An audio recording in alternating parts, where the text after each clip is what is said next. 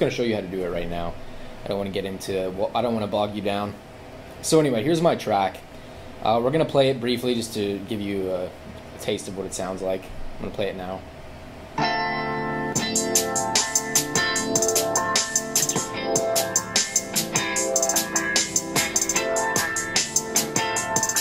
So that's what it's like in stereo. So if you want it to get to the master, the mono, what you do is you go into track right here. You go show master track.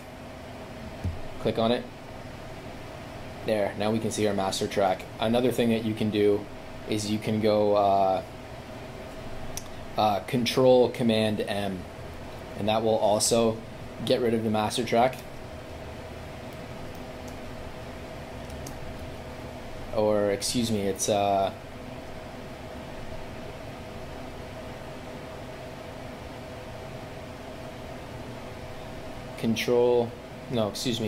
Command M. I don't know. Oh no, sorry, it's Shift Command M. There we go. Boy, I'm gonna have to edit that part out. Anyway, so once you have your master track open, what you do is you go into your plugins right here. You go into Utility, and then you select Gain, and that's going to give you a gain plugin right here. So you go from here, go to the drop-down menu, go Convert to Mono, turn it on, and now your track is in mono. Now the song is in mono, and it's as simple as that. So I'll play it back. Maybe you can hear the difference. I don't know if you will be able to or not.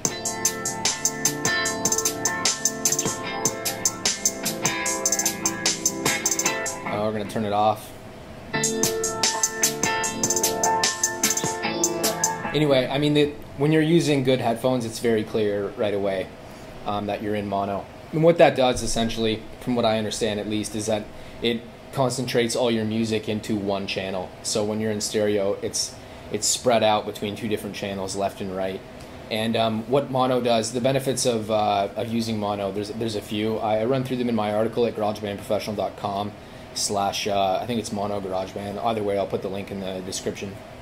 By the way, I got a present for you. Go to producersociety.com/free mixing cheat sheet. That'll put you on my list to get a free mixing cheat sheet. And I send all kinds of cool tips and stuff that I don't share anywhere else. You can also join my forum at forum.producersociety.com. For now, it's totally free to sign up, but in the future, I'll probably lock it down and then turn it into a full course platform.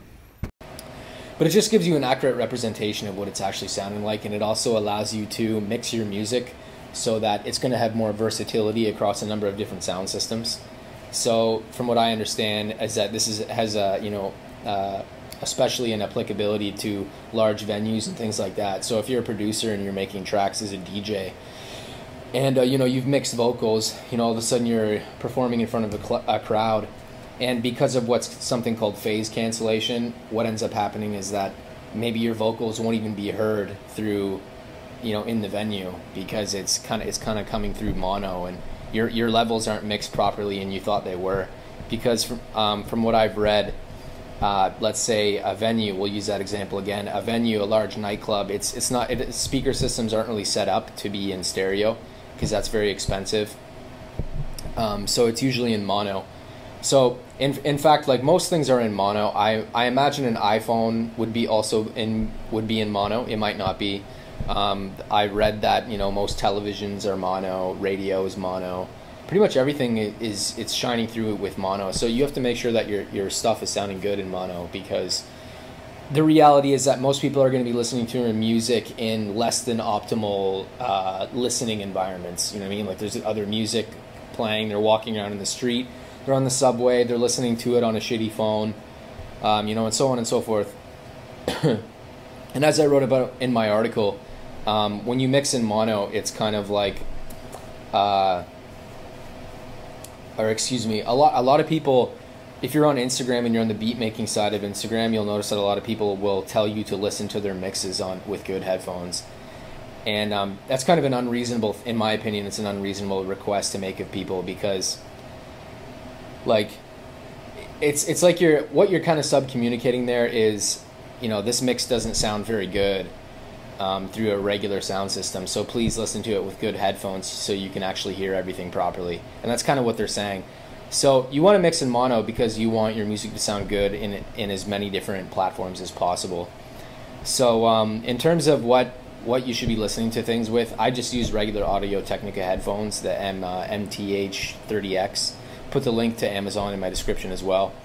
But yeah, I mean, it's really just as simple as that. You go use this gain plugin on your master channel, open it up, convert to mono, and then it's in mono. You'll notice a difference right away when you're listening to it.